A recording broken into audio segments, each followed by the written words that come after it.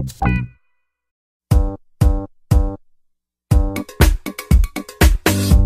soccer game Friday night in Corinth beginning at 5.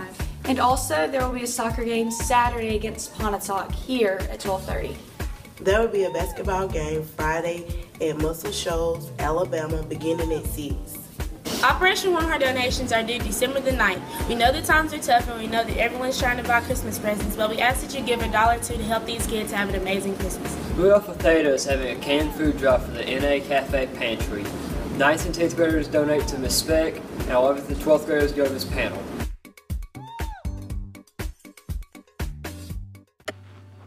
Inaye Cares is a service that helps any student at NAHS who may need laundry done, food for their home, or clothes to get them through the winter. We now have a food pantry ready to discreetly get you your food to help you through the weekend or any day.